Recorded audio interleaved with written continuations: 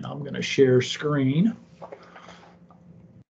As I am a board examiner, this is not a board examination type of setup. So this is a lecture, and we may have some cases and all that, but we will just do this as like a grand rounds.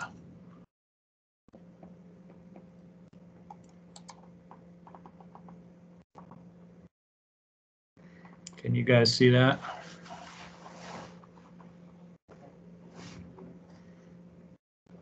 And yes. Good. You guys can hear me also, right? All right. So temporal bone, CSF leaks, traumatic, iatrogenic, we can cause problems, spontaneous, related to other stuff, radiation issues, lots of things, surgery, unexpected or surgery expected, right? Skull-based surgery involves crossing the dura or dural plane quite a bit. So if we see CSF either in our area or up front, you can certainly have a leak. So there are expectations of leaks with tumor removal to some extent, and hopefully a reasonably low rate. Over time, collectively, we have started to see more of this. These sorts of things have been described for a long, long time, but they really weren't seen very commonly, essentially around the entire country. And I have no doubt that some of this is related to the obesity epidemic that's going on.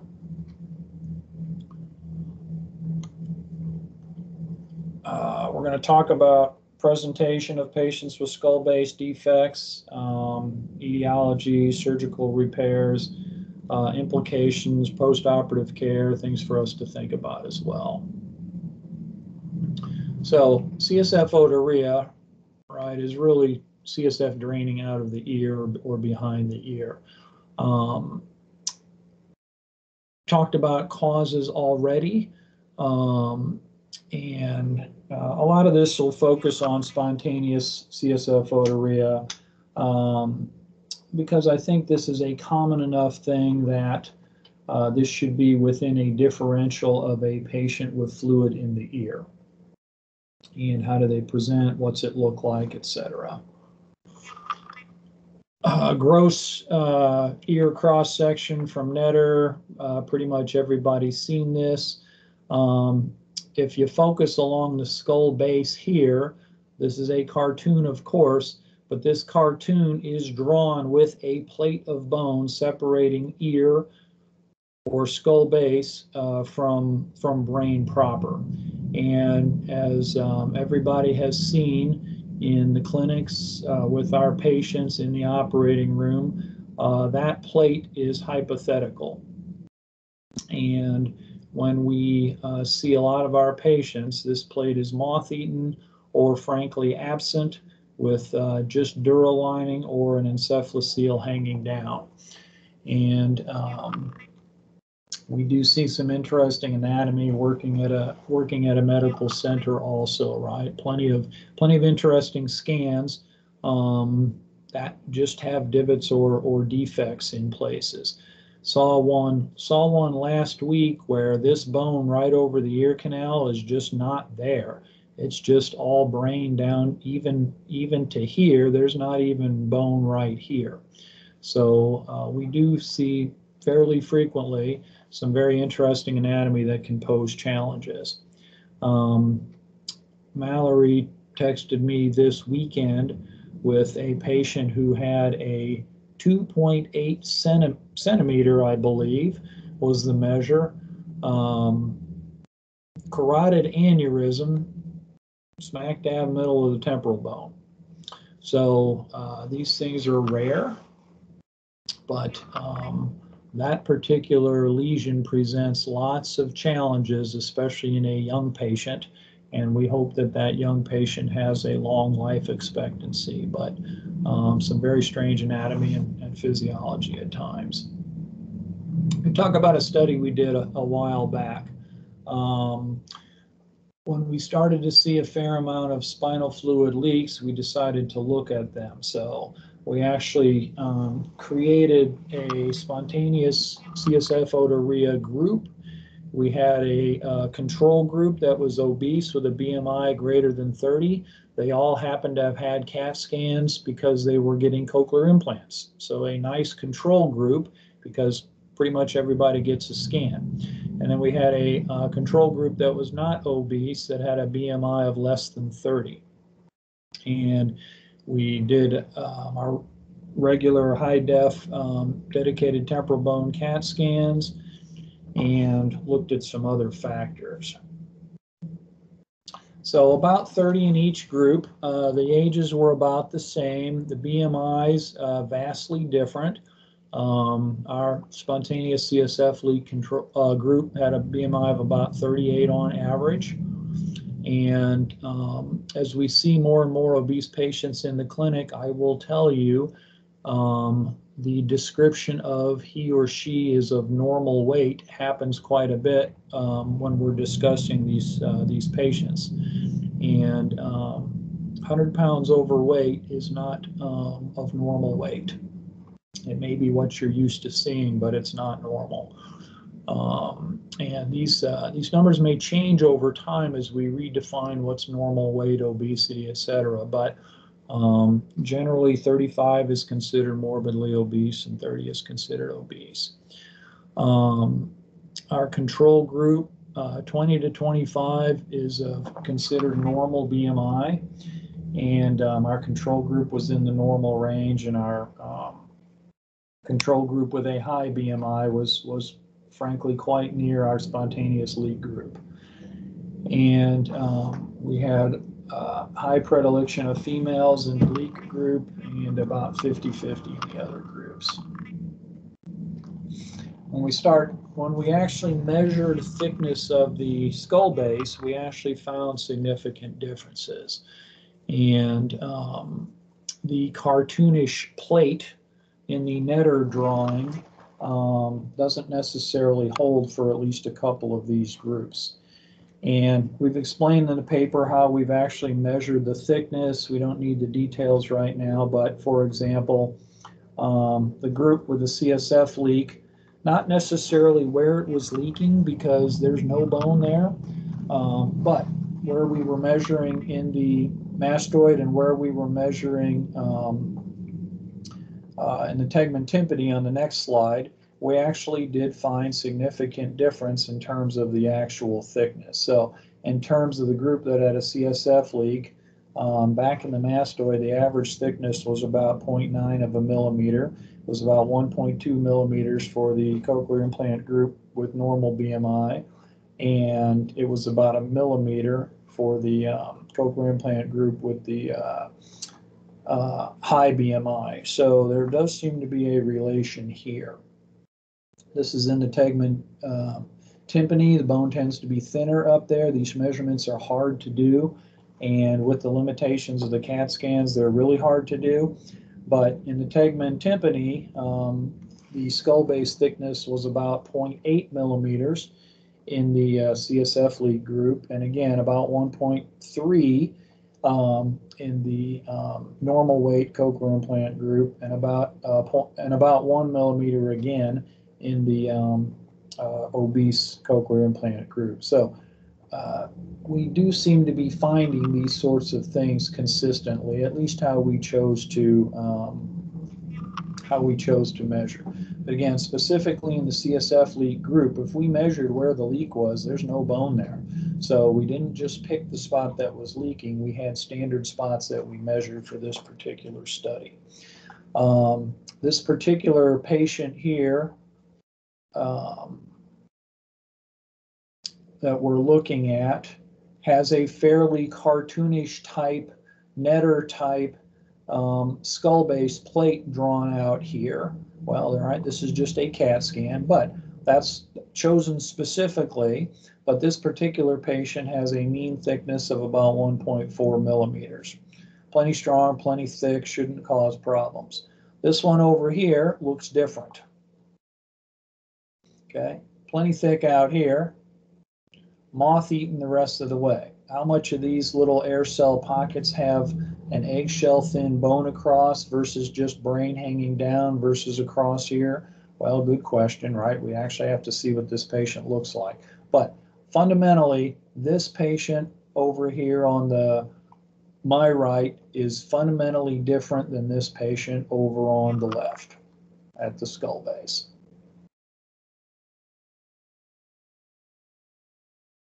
If we look at skull base thickness with BMI, there's a low in terms of the actual amount of variation explained, right? 0.3 squared.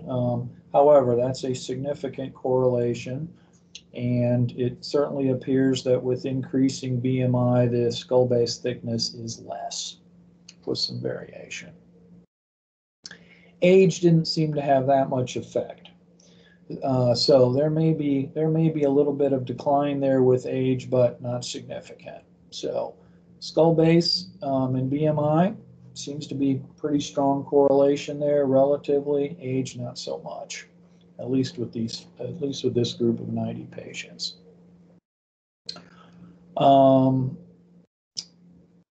We actually do not have, in my opinion, enough patients in terms of really looking at race. I think that really needs a much larger patient cohort. We may have to go across institutions to do that. We've not done that just yet. But we did not find a significant difference in terms of race or age or gender in terms of skull base thickness. Maybe it should be thinner in women because of all the patients with leaks, etc. But again, looking at standardized places to measure, we did not find that. We did not find a lot of difference in terms of hypertension or diabetes or smoking, but some of this has been shown to be important, at least in more recent studies. So we do actually find that across the skull base, not just where the leak is occurring, patients with spontaneous CSF otorrhea have evidence of lateral skull base attenuation. That's probably been showed centrally also with the work Dr. Schlosser and his group have done. Obesity is likely related, sleep apnea, diabetes, hypertension, these sort of things have been looked at in larger studies and may have some effect or may play an important role. We will see if some of these other things change over time. Let's talk about a case here. Again, this is not a case set up like a board presentation, but these are what we see in the clinic. So a 65-year-old female presents with muffled hearing and pressure on the right side that has been present for 3 months. It is important that you ask questions about ear infections and some other things. In terms of, are you concerned about what's going on at the eustachian tube in the back of the nose? Has there been bleeding from the nose? Those sorts of things. These patients are often treated, we see them, given some nasal steroids or somebody's put a tube in or whatever. And my recommendation is to work these patients up, thinking about CSF and thinking about other causes of unilateral congestion, unilateral hearing loss. On exam, generally will be morbidly obese. Average BMI is about 37. And fluid behind the right ear. The right eardrum is generally not long-term retracted. Pars flaccida retraction, pars tensa, long-term retraction sitting on the ossicle. And the fluid is often clear. You may see air in there from eustachian tube Valsalva maneuvers, but you may just see it without bubbles also. It generally does not have the yellowish tinge to it that chronic otitis media has. It generally does not have the very thick, snotty mucoid appearance. Sometimes that's fairly clear too, with hypertrophic blood vessels, and thickened eardrum. Normally the eardrum's fairly clear and you just see clear fluid behind it. So the question becomes, how do you treat this patient? And there's not necessarily a wrong answer, but if you think that this is CSF, perhaps you should start the workup already. What we will typically see clinically is steroids don't generally help. Oral antibiotics don't help. It's not an infection. With a myringotomy, often you see the fluid draining. Sometimes it stops, sometimes it continues, sometimes it's positional, sometimes it's not there upright. The patient lays down at night and it drains, or it drains on the pillow. Or you end up with a ring, often with a halo around the ring on the pillow, halo sign. Myringotomy and tube, often these will drain, just drain, and then treated with drops, and then you get itching, and then you get fungus, and then you get other sorts of things that happen. So that's not an uncommon presentation that I see in my clinic fairly commonly. What's the pathology? What's the pathophysiology? Is it well understood? You could say it's not, but I think we have a pretty good understanding of what goes on. Thin bone, perhaps to start, sometimes related to other things. Intracranial hypertension, pressure. Dural herniation, dural/brain herniation, or dural tear brain herniation. Various versions of meningocele or encephalocele or meningoencephalocele occur, and at some point spinal fluid can leak. With arachnoid granulations up there, they may act as a reservoir for spinal fluid. Pressure over years. Thin skull base to begin with, you get some breakdown, and then it's sitting in one of those upper air cells and then decides to leak. We see a lot of inflammation with these in some patients and not much in others, but often a lot of inflammation as well too. And sometimes you really see just things limited to the top part of the mastoid, and sometimes you will see a lot of this hanging down over the ossicles into the middle ear itself, even in down to the mastoid tip, with long-term pressure over time and a well-aerated mastoid, for example. It's been proposed that you have central venous obstruction, impairing pressure, leading to buildup of pressure up here, and then gradual pressure and erosion of the skull base over time. A fair amount of patients have sigmoid or transverse sinus thrombosis or narrowing. Perhaps you have hypercompliant venous sinuses as well. Blood flow changes up there. Some stenting is occurring in some patients with problems over time of the transverse sinus. It may very well that patients have an anatomical predisposition with thin bone or thin skull bases, and that, along with some of these other issues, may predispose a certain group to having problems. Doesn't necessarily predispose a group to morbid obesity, but other things do. And multifactorial, no doubt. Obesity has been defined as a BMI greater or equal to 30 and morbid obesity over 35.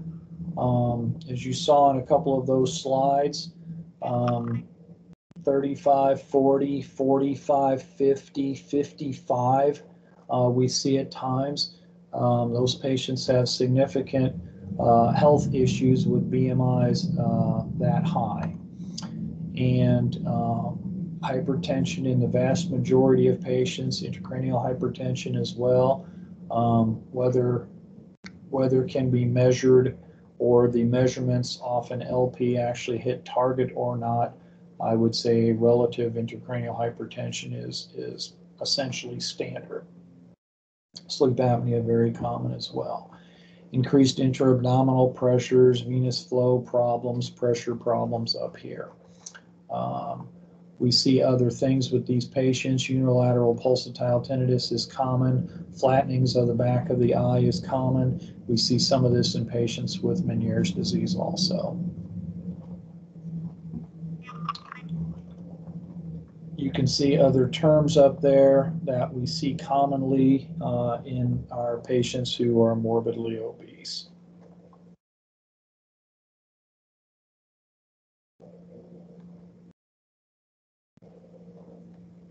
Paper from a while back up in Connecticut,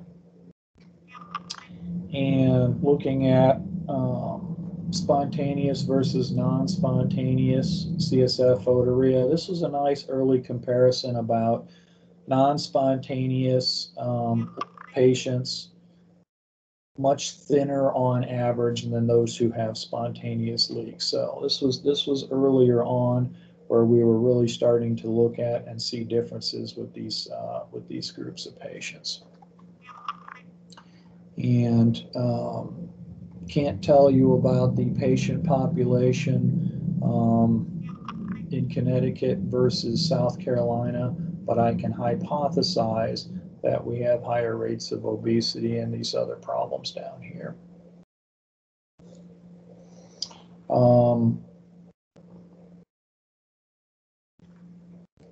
Interesting number in this particular group, average BMI almost 50.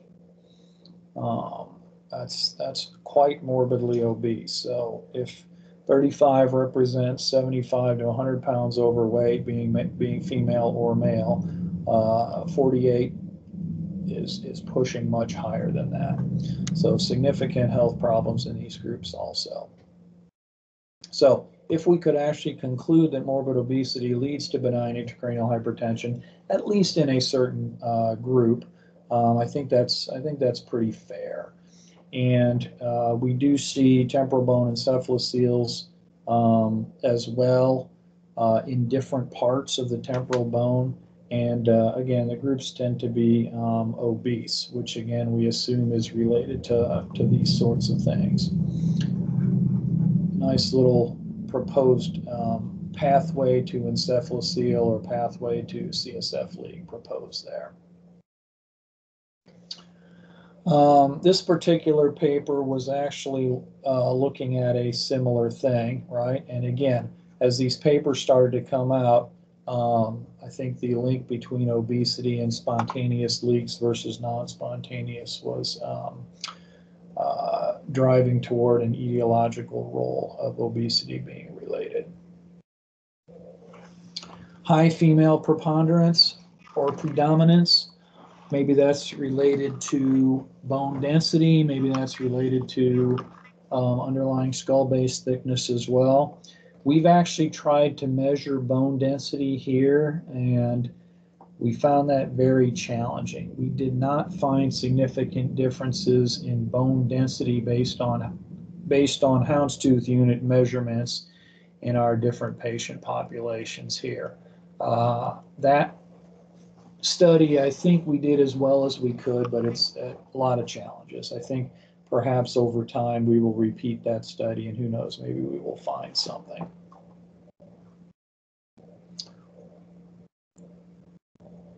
Let's keep going. Earlier studies also, again, middle-aged female patients, BMI. This stuff's fairly, I think, well understood and better understood now.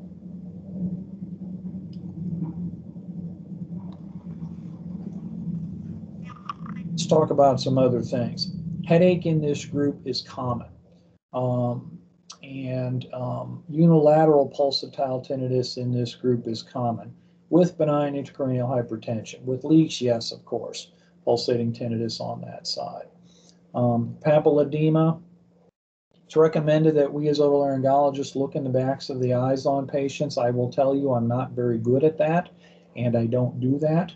I wasn't very good at that as a medical student. I got worse as a resident, and we have colleagues who are much better at this than we are, and who also have machines who can do this as well. So we do think about neurology involvement. We think about neuro-ophthalmology or ophthalmology involvement as well to get a good look at other things affected by benign intracranial hypertension.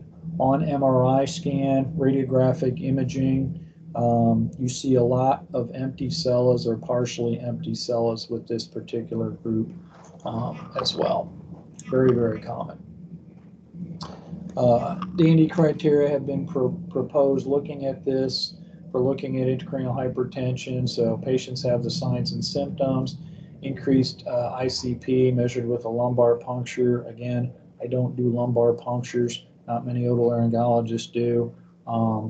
We often ask our neurologists to do this, and sometimes we struggle getting them to do it. But again, that's a physician's own decision whether to do this. I don't refer to neurology to do a lumbar puncture, right? We refer because we have concerns that the patient has issues, and then we would like them to evaluate the patient as they see fit.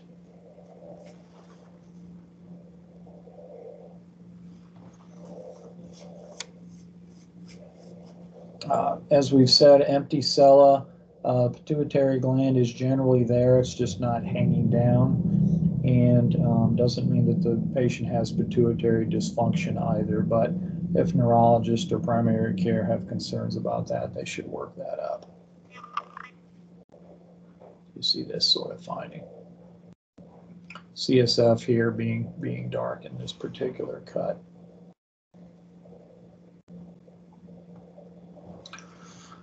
Let's talk about CSF otorrhea.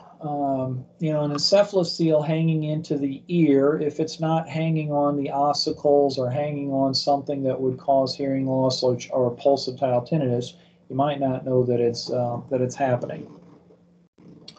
But when we see pressure from a meningocele or an encephalocele or a meningoencephalocele, or we see fluid in the temporal bone, those patients present with unilateral hearing loss, and it's conductive in nature.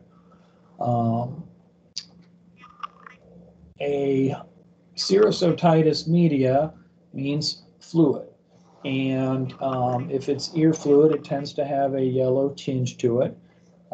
If it's from CSF, it's generally clear. You could also have an encephalocele hanging over ossicles or hanging toward the eustachian tube, and you could also develop a eustachian tube dysfunction or a more of a chronic serous otitis media picture with yellowish tinge. So you could have encephalocele not leaking plus have a chronic serous otitis media on top of this. So this is stuff to think about in terms of your thought process and working through all of this. So oral fullness, these won't generally drip unless they drip out the eustachian tube, back of the nose, salty taste. But persistent otorrhea with a tube or a myringotomy suggests this may be spinal fluid. And we see plenty of patients, unfortunately, who have developed meningitis with this, or multiple bouts of meningitis. And that can be very, very problematic. Blindness, deafness, loss of limb, loss of other problems, depending on what's affected by the meningitis. That is a photograph of a ear demonstrating an air bubble and what looks like quite clear fluid to my eye. And there's your otoscopy. We have microscopes available. I suggest using them. It's helpful. And tuning forks should be done in clinic, showing conductive hearing loss. They may have sensory neural also, and sometimes the tuning forks are hard to tell what's going on. Evaluation of the nasopharynx is recommended. At this point in time, I generally do not go to myringotomy as first choice. I generally go to a CAT scan. Not trying to radiate the patients unnecessarily, but if I'm concerned for a leak, I'm going to look for a leak rather than collecting spinal fluid. I just collected spinal fluid recently, however, because the patient had a known history of a leak, and we were trying to see if the patient was re-leaking, for example. But for me, CAT scan for many years has been initial test of choice. That's a conductive hearing loss in the right ear, normal hearing left, normal bone line.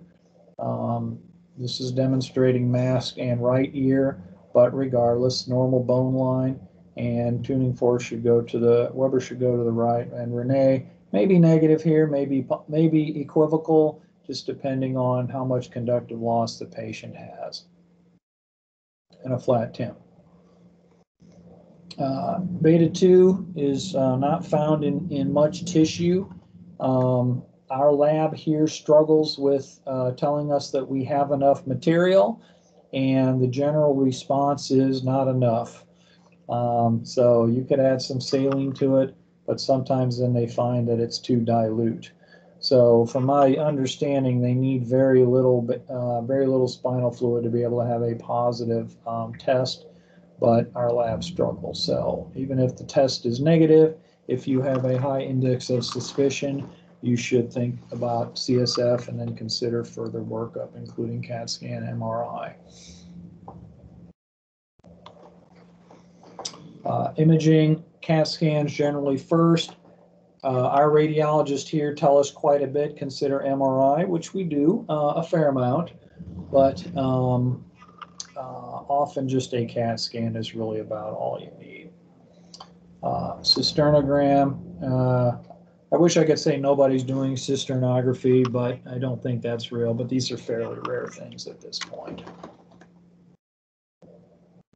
This is an axial CT, for example, and lymphatic duct here on the right might be a little bit large, but grossly normal. And on the left, we see gray, which is some sort of fluid or soft tissue over here on the patient's left side. This curvature of the sigmoid on the patient's right may give you some indication of intracranial hypertension, for example. Actually looks a little better on the left.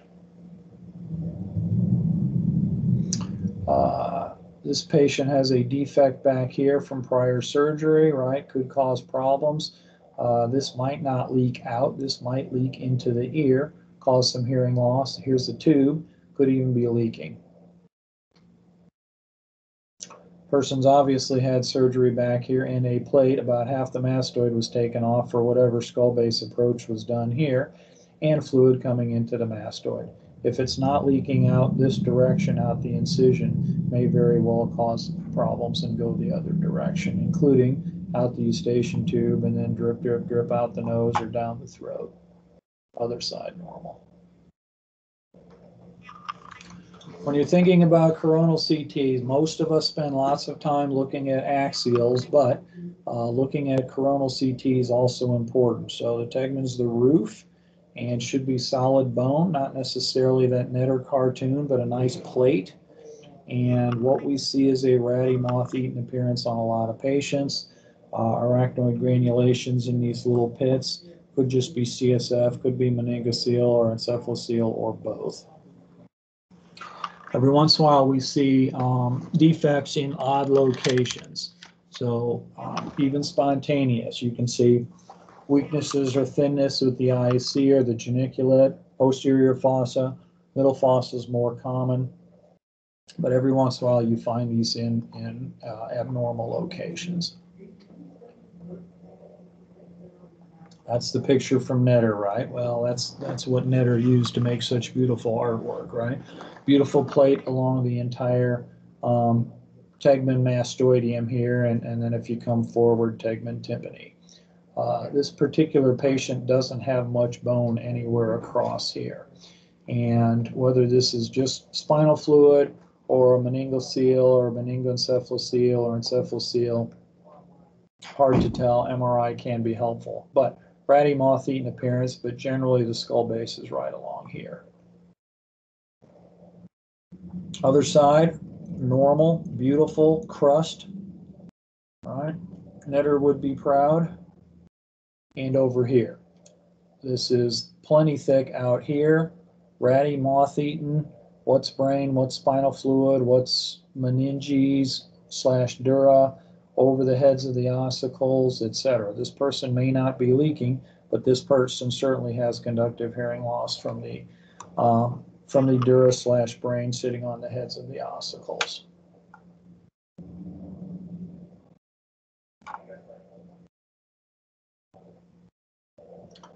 This is normal. This is thin, even though it's above the heads of the ossicles here, but this person's not having issues, and this person's really missing bone and having problems because of that.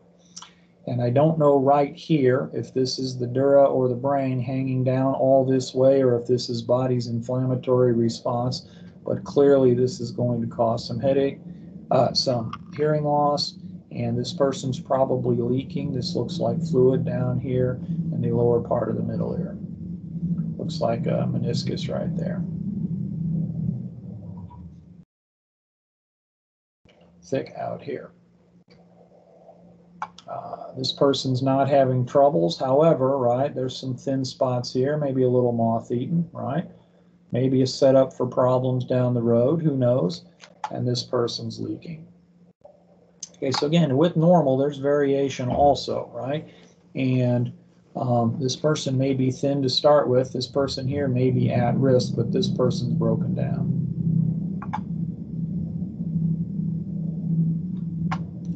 Thin. Nice crust. Okay, this one may very well be leaking or having problems. This one does not appear to be. You'll see lots of variation with this. Both of these patients seem to be pretty thin, at least with the head. Don't know BMI on these two. Nice, beautiful crust. If you hear me say crust in the operating room, this is what we're talking about. All right, heads of the ossicles, tensor, all looks good. Thin, sitting, brain sitting on ossicle, conductive hearing loss. May not be leaking.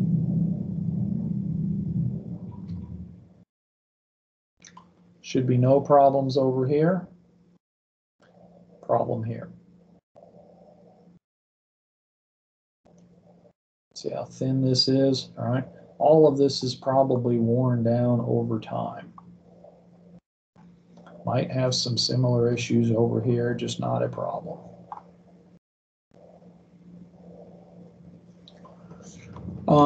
Dr. Rizek did a nice study toward the end of his fellowship, maybe early when he started here.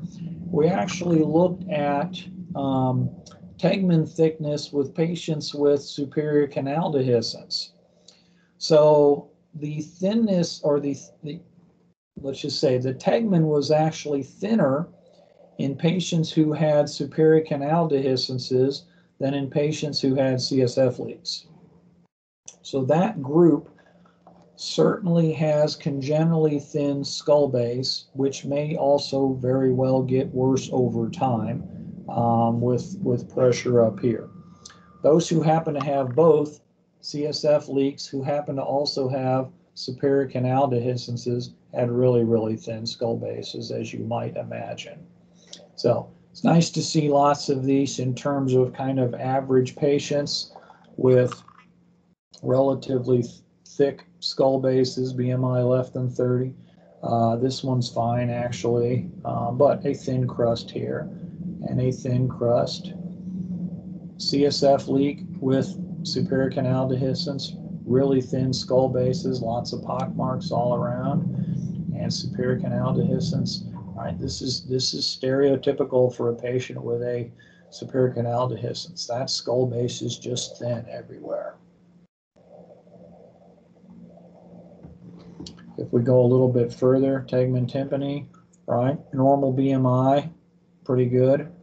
BMI greater than 30, you see some thinning here and there. Patient with a CSF leak, some places are fairly thick, right? But thin happens to be leaking. And some of these folks, superior canal dehiscence or a leak with a superior canal dehiscence, just everywhere is very thin. Okay, so our radiologists here see a lot of these patients. They are really good at calling these and helping us out with it. Elsewhere, a general radiologist reading skull base films, they may struggle with this a little bit. This is very specialty intense, specialty specific. So make sure when you're seeing these things, even if the read looks good, to look at these things yourselves and get a good feeling for what's going on, especially if you have concern, if you're worried about meningitis, if you're thinking about a surgery for one thing or another.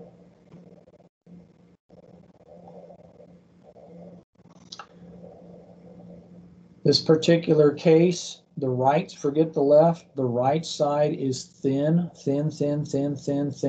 but not causing a problem, and a little thicker more medially. This patient on the left has a large defect and happened to present with meningitis, and you can see there's fluid, brain, inflammation all the way down into the middle ear here also.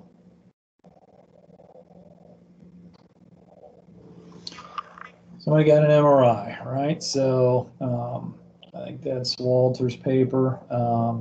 T2 is fluid, and this particular patient on the patient right side here, our left, shows fluid down in the mastoid. Okay, so has some defect along through here and then fluid because of this. Very common findings. When we see these folks, these are surgical problems. Not every patient wants surgery. Not every patient needs a middle fossa. Not every patient should be handled with a middle fossa. Not every patient should be handled with a mastoid approach. You can take different approach for different patients. Middle fossas are not inherently much more risky in the right hands. But as we age, our dura gets thinner, the brain gets less resistant, and we just want to be careful going through all of these. When we operate on patients with encephaloceles, when we operate on patients with leaks, the average patient has a BMI of like 37, something like that, okay? If that's a male like me, that person's 100 pounds overweight. If it's a female, she's 75 pounds overweight, minimum. Many other comorbidities, hypertension, diabetes, aspirin use, history of PE, on Coumadin at times, sleep apnea, CPAP machine, all of these things. These are inpatient surgeries. Medicare mandates that you code this inpatient, that you admit your patient. You don't necessarily have to admit. You can actually discharge from the recovery room, but it's a planned admission. We generally keep patients in the hospital overnight. Some of our folks who I just do mastoid surgery on, really nothing intracranially except to seal things off, whatever we do. Many of them really need a couple of days in the hospital. They don't recover quickly from surgery. Their oxygen sats struggle. I've seen post-operative PEs on at least one patient. They don't often come back to you with a PE. They're elsewhere in some hospital. So you hope that you have good communication with your teams out there. Pre-op workup, how many need chest x-rays, EKGs? I don't know. I let my anesthesiology colleagues handle this, but probably a higher than routine ear surgery percentage should have additional workup. CBCs, metabolic panels, etc. Again, a lot of our patients are on blood thinners. A lot of them have other issues, including higher risk of blood clots and PEs. So don't hesitate to get your other teams involved. How we get there, again, experience what you're comfortable with, what you get good results with, what you need to see, where the defect is, can you actually get to it, and then the patient. Not telling us as surgeons what to do, but suggesting that as surgeons we think through this and we justify what we're doing. The last couple of topics, what's used to repair a defect? Natural materials, synthetic materials, again, what works best in your hands, what you have experience with, what's going to work for your particular patient. All of these are reasonable things to do depending on the situation. I've seen a fair amount of inflammation with some of the synthetic calcium product material, whether that's the material, whether that's the patient, whether that's the nature of the disease, whether that's my technique, I don't know, but we've seen a fair amount of inflammation, perhaps more in the past couple of years than others. At a ANS meeting several years ago, there was a show of hands in terms of who's doing preemptive surgery, and it wasn't just a couple of hands went up. So I think that's a question for us to consider. Is a skull base defect with potentially an impending problem worth a preemptive surgery? Not going to make that judgment here. But preemptive surgery has risk also, right? Risk of leak, risk of meningitis, risk of bleed, risk of stroke, etc. So should we be preemptively repairing a skull base or strengthening a skull base? I leave that up to my colleagues to decide. I generally don't do that.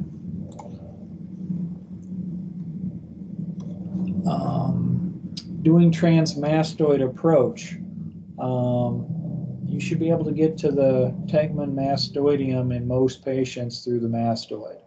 I will argue you can get to most defects in the tegmen tympani also through a transmastoid approach. It's tough with a low tegmen. Sometimes you have to remove the heads of the ossicles.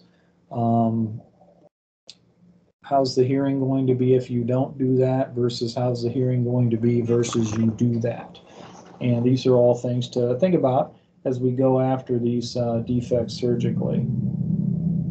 Certainly, ear surgery is less invasive than middle fossa surgery. But again, skill, expertise, comfort level, experience come into all of these decisions. I've used this discussion with patients and with colleagues for years. If I have a pool on the roof of my house, I probably want me as the pool guy up in the pool fixing the pool. Probably going to be difficult to fix a pool not actually being in the pool. However, if the pool is somebody's brain, perhaps I would rethink that a little bit. We also don't want to perform multiple surgeries on people or increase their risk of getting meningitis or increase their risk of a leak later on. Transmastoid, right? You do a mastoid, you find the hole and you repair it, right? So you'll see some just different, not a whole lot of pictures here, but this is a left ear, skull base is up here, and somehow getting up here and repairing the defect. Fascia, cartilage, hydroxyapatite, fat, etc., depending on the defect. Horizontal, incus coming around to the middle ear here.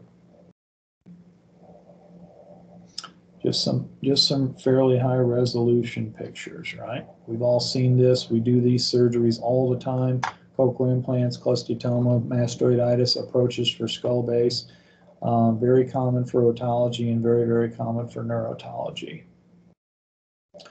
Often have middle ear to deal with. How far forward can you come? How high is the skull base in relation to the ear canal? Are there other things going on? You can have brain all the way down here under the ossicles.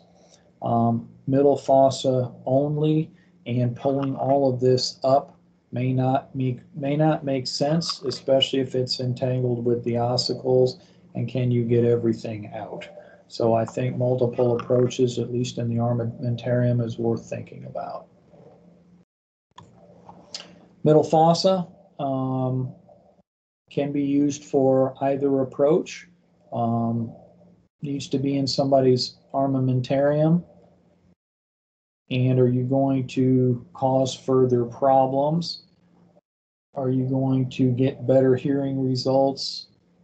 Think about all of this, right? If you're doing brain surgery on a person, sometimes you do see brain, sometimes you really just see dura. And can you get medially if you need to? How much pressure, what type of retractor do you need to need to use? How much pressure on the brain for how long? If there's tissue down in the mastoid or down in the middle ear, can you get that out? And that's why sometimes a combination approach is also needed. How low the brain hangs, how high the ossicles are, what you need to separate all of that and hopefully allow the ossicles to vibrate reasonably is also something to think about. Different ways to do these things, incisions, etc., bone flap, and how you get up there, what you see for a defect, what's underneath, how you repair bone, HA, fascia, synthetic fascia, lots of different ways to do all of this. Do you need a retractor? How do you retract the brain? These cartoons are great. This is from Sam's paper. Much easier when you don't see blood, spinal fluid, and all of this other stuff that make our lives challenging as ear surgeons. And this person's got a beautiful plate of bone here that just fits beautifully, and everything lays beautifully, and there's no way this one's going to leak because this isn't a patient, it's a cartoon. So our struggles become more challenging when we have reality to deal with. This is a superior canal that's beautifully covered with bone also. That's not what my average leak looks like. My average leak, the bone over here is like this.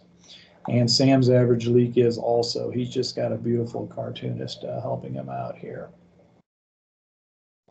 Looks more like this, right? Where's the hole? Where's the leak? What's coming? What's going on? Do we need a retractor or not, etc. And that's a more realistic picture also, right? Bleeding hole here. How big's the hole? What's underneath it? What are you going to put on there? Is it going to sag down? Are we going to have continued problems with leak afterward? That one looks pretty straightforward. I think that's fixable. That was probably fixable from below also.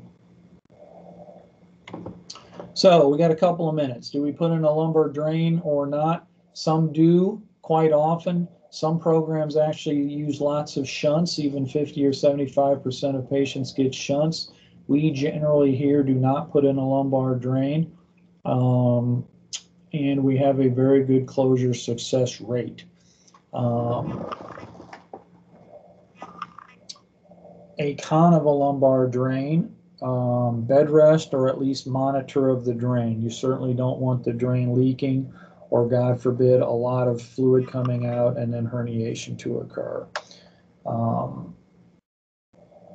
Obviously, there's also risks of bleeding and infection and leaks in the lumbar area with other sorts of things.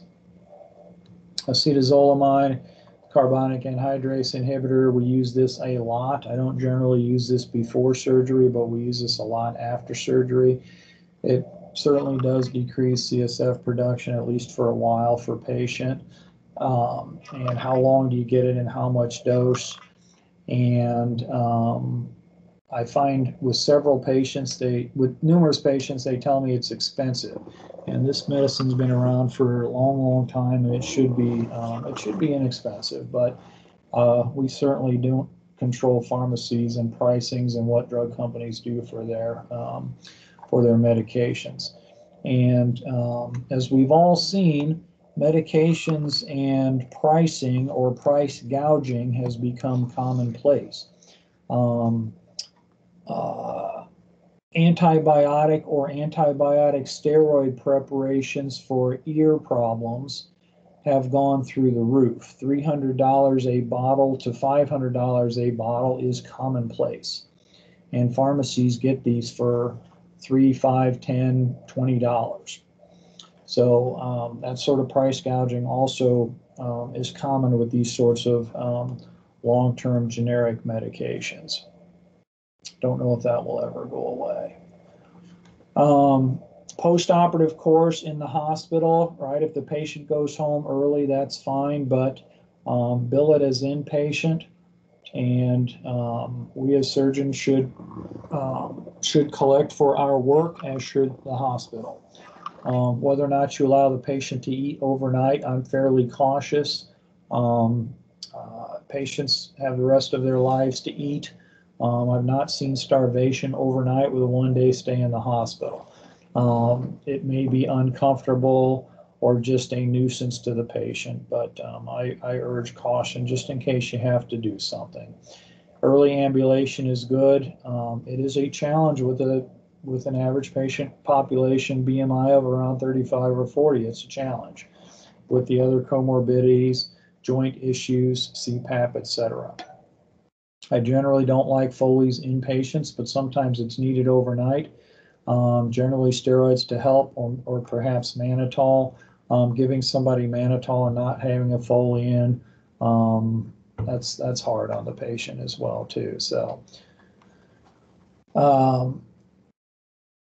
expected phone calls. I think this is important also, right? What if patients have severe headaches or spiking fevers? You worry about meningitis. You're worried about altered mental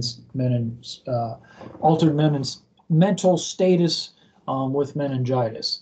We don't like to see copious amounts of drainage. If you're fixing the leak, you should not have drainage out the ear, drainage out any incisions. So these are things to be concerned about, especially at home.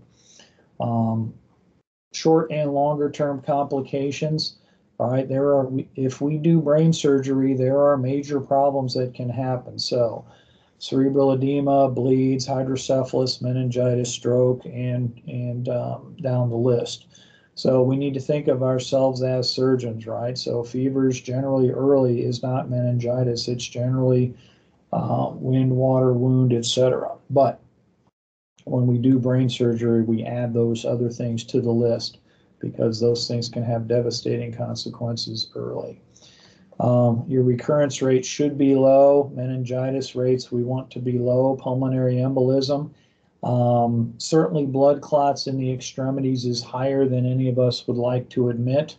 And when do you start blood thinners back, or do you put patients on sub-Q heparin, or when do you start?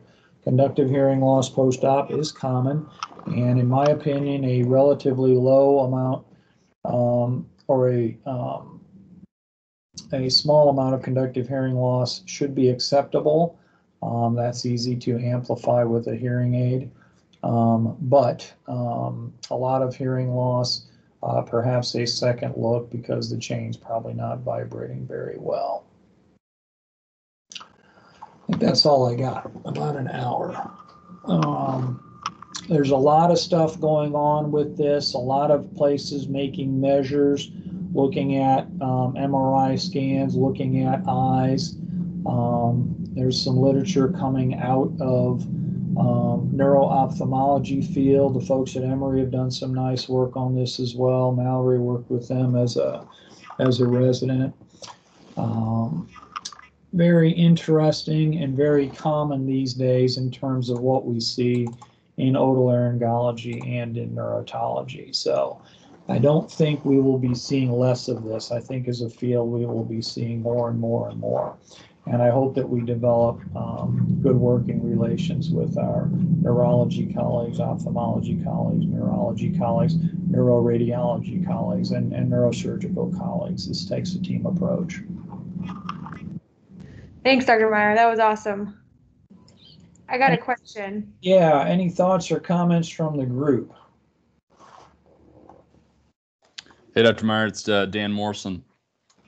I was curious how you approach the, you mentioned the acetazolamide, but the underlying issue of weight loss with these patients that can be somewhat of a difficult conversation. And, you know, you definitely see folks who already had their anterior fossa encephalocele repaired, and, you know, they come back a couple of years later, seen a few of them in Alabama, and now they have a middle fossa leak, and maybe they were prescribed acetazolamide and they didn't take it and whatever. But how do you breach that conversation? Do you ever refer those patients? And just your take on that.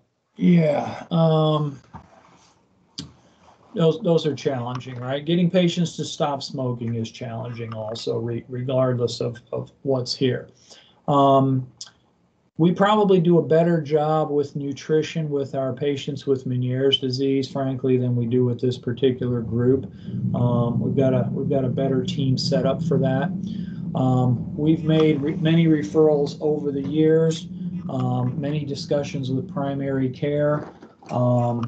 Primary care within our system, for example, I'm seeing, for example, more of these patients come in with diagnosis of obesity or morbid obesity, which I think is good. I don't know exactly how that is addressed. We see more and more patients with procedural work to help with their morbid obesity, right? Some sort of stomach staple, Roux-en-Y, whatever is done. So perspective, at this point in my facility, I believe that the weight loss surgeons have done 4 to 5 times more weight loss surgeries than we have done cochlear implants. We have a pretty large cochlear implant program. We're way over 1,500 now, and I think the weight loss surgeries over the same period of time is 6, 7, 8,000. So weight loss is clearly important. Weight loss in a certain population is statistically very, very unlikely, and some of these other things come into play. And it's a medical problem, right? It's a medical or surgical problem, and I think unfortunately, we all kid about a variety of things in our lives, right? We as people aren't necessarily all that nice, but this is not a weak mind, a morality issue, anything like that. It's a serious medical problem. And if 75 pounds overweight is not correctable, or 100-pound weight loss is not correctable, then I think we also need to think about other things for our patients. Sleep apnea, for example, surgeries for sleep apnea, including the implantable devices, is a huge thing right now. I have no doubt in town here we are doing more sleep-related type implant surgeries than we're doing cochlear implants. And hearing loss is certainly more common, but significant hearing loss requiring cochlear implantation is less common than morbid obesity, sleep apnea, diabetes, hypertension, all those things, by orders of magnitude. So, yeah, these approaches, right, health care, nutrition, dietary referrals, we do take advantage of all of these, but unfortunately at some point they get to us with a problem, a leak, or they get to a problem with us with meningitis. And then the question becomes, what's the risk of catastrophe versus risk of doing this and then trying to address other sorts of things? And that's a challenge. I'm not really trying to avoid the question, Dan, but these are tough problems. And patient in my hospital with meningitis, I'm not going to fix the skull base leak when they're in the hospital with meningitis, right? We're going to treat them aggressively 4, 6, 8 weeks, whatever.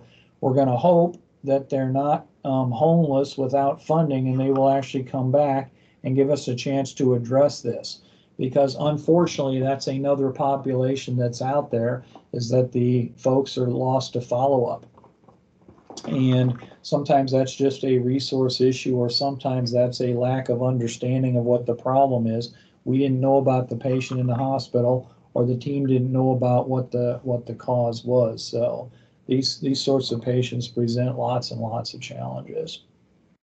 And whether you live in Alabama, Virginia, New York, or wherever you live, obesity and CSF leaks are a major problem these days. No question. Thank you. Major problem. I got a question, Dr. Meyer. Yeah. You see a patient with an obvious CSF leak or encephalocele, but also concurrent SSCD on the same side. Some like vague symptoms, headache, pulsatile tinnitus, disequilibrium, or some dizziness. How do you approach either like workup of that patient and consideration of whether you should fix the SSCD or not? Yeah. Are they actively leaking? You said yes, so I'll use that as a, You know you're going to fix the yeah, defect, but the question is, are they really symptomatic from the SSED? And do you get a VEMP, or, even if you do get a VEMP, how do you interpret that in the context? yeah, that's a good question, right? And for example, with straight SCCD, with the conglomeration of the variety of symptoms that can occur, don't always occur, right? And some patients are more hearing otologic problems, and some are more vestibular otologic problems, right? And some are more concerning, right? Loud sound, fall down, versus, I don't like how it sounds muffled in my ear. That's even more challenging when you add fluid to this. So as good as, for example, as some of the models are with flow and all of this, I don't know how well that's actually understood with inner ear fluid flow plus extra axial fluid right now in the ear with all of that. So they may have more symptoms than they're actually demonstrating, but they're muffled because of the or they're reduced because of the spinal fluid. So generally, I talk about fixing the problem, and who knows if that superior canal dehiscence was actually a problem for him before all of this, right? Because if you've described, I'm going by your description, vague, dizzy, whatever, right? Who actually knows? So certainly any ear surgery, there's a risk of hearing loss, there's a risk of taste problems and facial paralysis, dizziness, vertigo, all of that sort of stuff. But one of the questions is, do I need to get to the middle fossa in the first place to fix this? And the second question is, where's the actual canal defect versus the skull base, and where's the leak occurring? So I can get quite forward by doing ear surgery without doing middle fossa on most people. However, right, this is now maybe a little different. Low skull base, ossicle is going to be right here. All right, I know I don't have the scale right, but ossicle is going to be right here. How do we do all of this and then not address the defect up here? That's a challenge. I generally tend not to fix that defect, generally. And generally, if that's the case, I don't find those patients to have too many problems. Canal dehiscence related types of problems. A related type question might also be, right, what if you see things hanging down on a skull base defect and a superior canal dehiscence, but they're not leaking, right? You don't necessarily have impending doom going on. You may have gotten this for some other reason. And then how much of that do you need to address also? And I think that probably would be a great panel discussion for an ANS. And I'll bet you're going to get about 30 or 40 different opinions stated as fact. All right, this is how you have to do that, because this is how we talk about these things. And the person next to that person is probably going to be doing this on the panel and saying, nope, I wouldn't do that. I don't think you need to do that. So we have a lot of science going into this with a lot of very talented, very smart people trying to figure this out. And I don't think it's a one-way fix. I think this is a complicated, multifactorial problem with multifactorial solutions or options. Thanks, Dr. Meyer. Yes, ma'am.